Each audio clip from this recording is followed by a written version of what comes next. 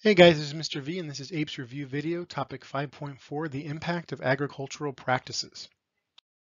So in the previous video, we spoke about the Green Revolution and talked a little bit about some of the agricultural practices. Today, we're going to focus a little more on those methods and whether they increase crop yield and of course some of the downsides and the impacts for those. So the strategies that we've been using to help along with the Green Revolution is going to be tilling, slash and burn, and fertilizer changes. So we're going to focus a little more about these today and try to discuss a little bit on the impact that's had on yield. So tilling, of course, allows for the soil to loosen. So you have these machines now, and what they do is they dig into the soil and they help loosen it. And of course, they help put the seeds inside the ground. And so that helps suppress weeds and it helps aerate the soil. But of course, you get the negative impact of disrupting the structure of your horizons. In other words, those layers of the soil that we mentioned previously. And of course, increasing your runoff and erosion. Okay, and then here we're talking about slash and burn forestry. So what that means is that can be a forested area or an area that already has crops in it. And what happens is you grow the crops, and of course you want to try to replenish the soil. So one way you do this is by burning the forested area or the crops you had. Now, after that's been harvested and cut down, the ash from the burn helps refertilize a little bit the soil that's there.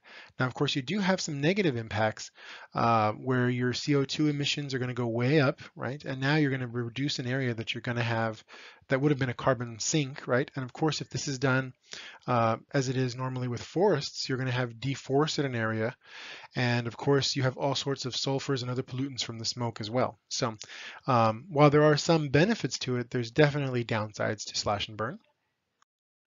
And then of course, fertilizer. So one of the things that we've done is that we need a lot of nitrogen, phosphorus, and potassium, otherwise known as NPK.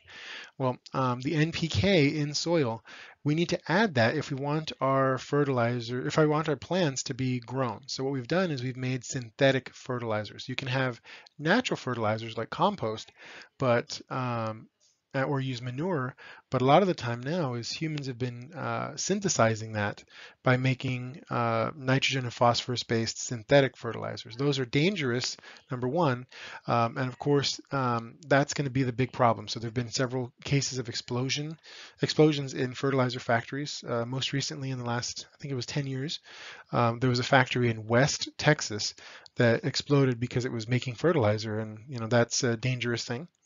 And of course, once you add too much fertilizer, that can lead to eutrophication. That's going to lead to too much nutrients being poured into the water of an area.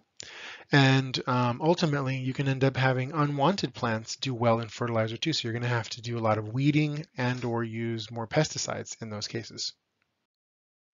So here's some other resources that might help you with this topic. And so please make sure to look at those, and hopefully this was helpful. Thank you.